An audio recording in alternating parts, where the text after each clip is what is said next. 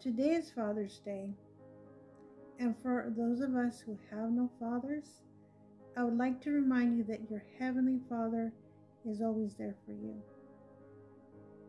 No matter how you feel about yourself at this moment, He has never changed His mind about you.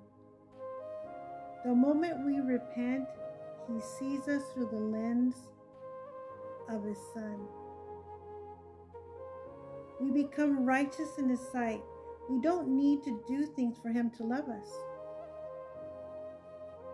When we understand that we don't need to perform for love, it frees us from the burden of being perfect, the fear of failure, and needing acceptance. We no longer rebel because we feel incapable of meeting a standard. Jesus met the standard for us. We just need to focus on becoming love through His grace. That is what makes His burden easy and light. He carried the burden of perfection on the cross. Today, if you're feeling ashamed,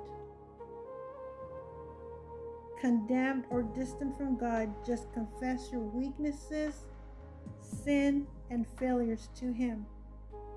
Allow Him to change you by admitting you can't do it without His help.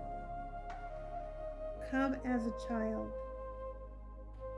Father is waiting to embrace and love you. Happy Father's Day.